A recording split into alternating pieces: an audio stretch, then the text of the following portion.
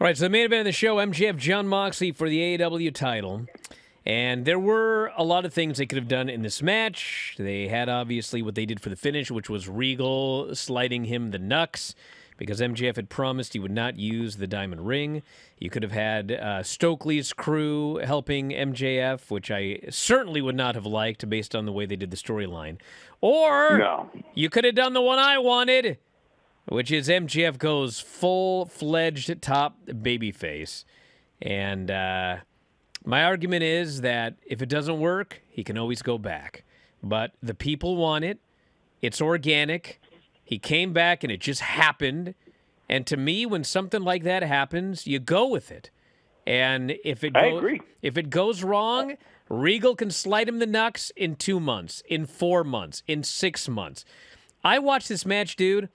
This guy came out, and he was so over as a babyface. Yep.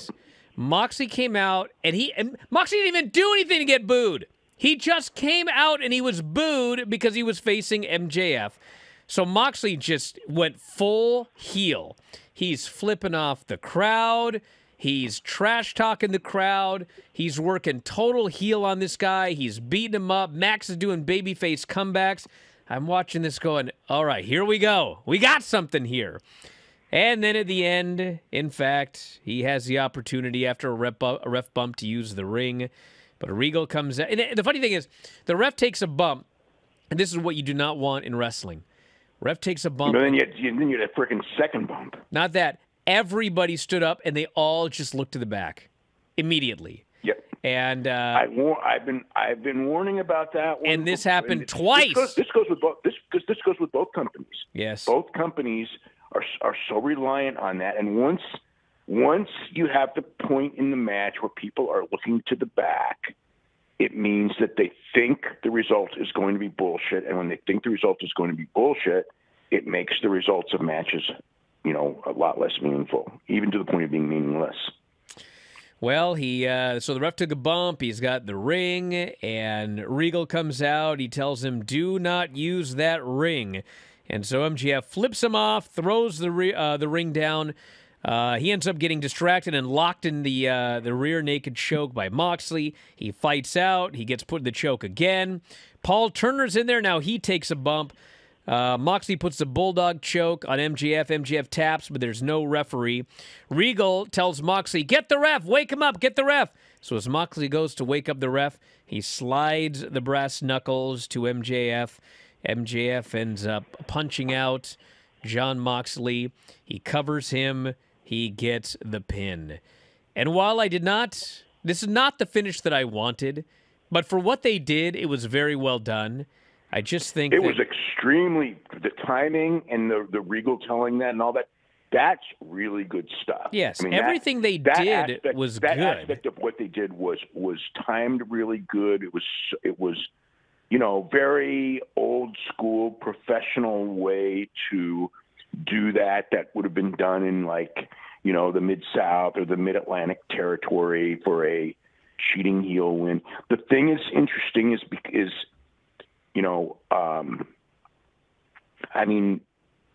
is Max still going to get cheered? Because that's the thing.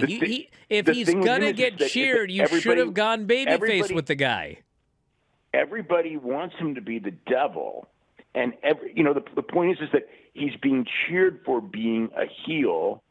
So he won the World Championship, which they all wanted, being a heel and cheating, which they want him to be. They don't want him to be a typical babyface at all. Well, he doesn't have to be a typical babyface, but this was a finish to put him on the heel side of the roster facing babyfaces. And when you have a guy like this who is cheered, all you're going to do is neuter your babyfaces by having them go against a guy who's going to be more over and get those babyfaces booed. Like Moxley now, what is he? He may as well just turn heel. He was an awesome heel in this match, but he ended up a heel in this match as a result of them wanting to cheer MJF. So to me, it's like, have him be a babyface. He doesn't have to go out there and kiss babies. He could still be the same MJF. In fact, he was doing those promos, and he'd throw a snide comment at the fans, and they'd cheer because he insulted him or whatever. But he was clearly a babyface. and he was facing, Stokely's crew, which was heels. He's beating up heels. He's not out there having to, kiss anybody's ass or anything, but he was out there as a babyface beating up heels as MJF. I don't know. Whatever.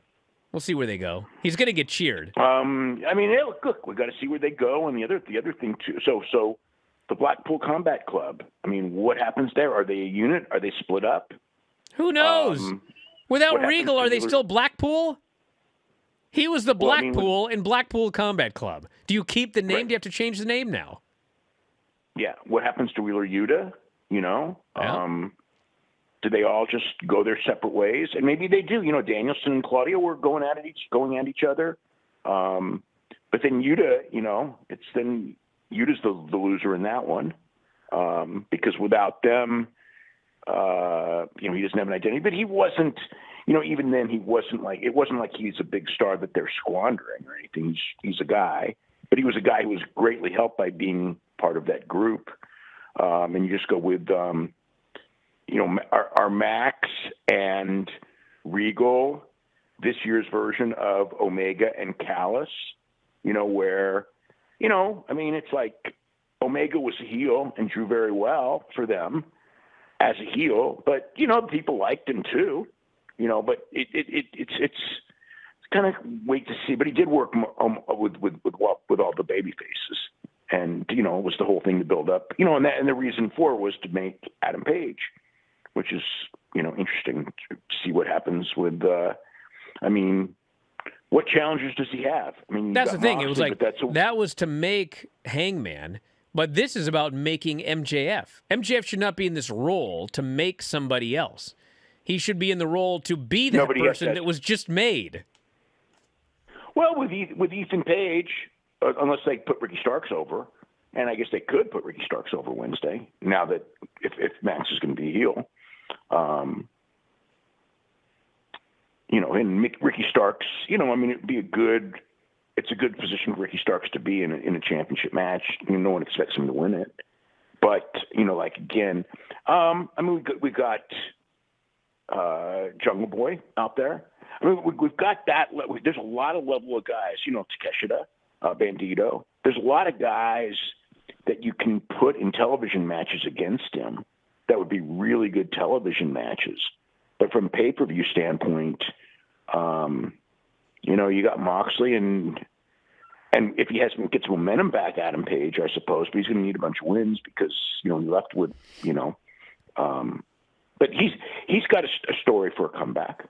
But the thing is, his story for a comeback was more based on Moxley than anyone else. So it's going to be interesting to see what where they go.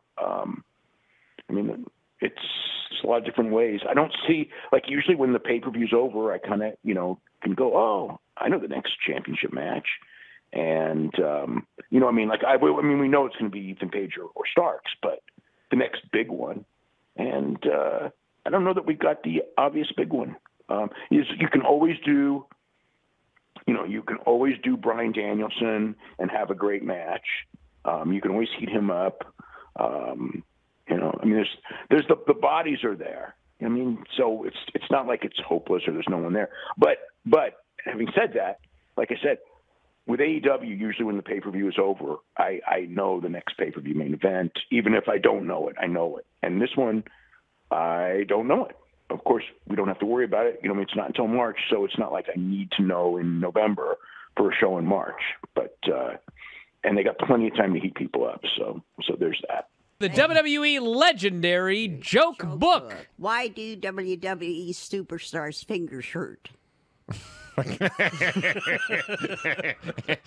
Why were Gene Erkerlund's pants always so angry? Erkerlund? Where does Beth Phoenix shop online? Amazon? The Glamazon! Oh, yeah.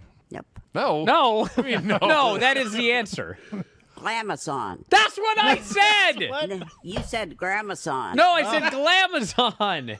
Oh, there should be a Gramazon. Yeah, Gramazon, actually. You get like puppy We get it to you real slow.